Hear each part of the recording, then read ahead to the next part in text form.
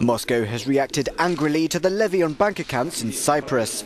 President Vladimir Putin says it's unfair and sets a dangerous precedent, and Prime Minister Dmitry Medvedev also spoke out against it. We should look at this directly. This simply looks like a confiscation of other people's money.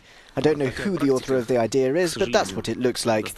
We're unfortunately acquainted with such practices from Soviet times. Russian citizens account for the majority of the billions of euros deposited, and Russian banks are also heavily exposed to the island as an offshore centre for big business. I think it looks like very unfriendly and too aggressive action. Many ordinary Russian citizens have their money in the Cypriot banks. When I first heard about it, my first thought was, of course, oh God, I have money there. And I got scared, really scared. Almost half the money held by non-residents is believed to come from Russians. At the end of last year, Moody's put the amount deposited by Russian banks and corporations at around 24 billion euros.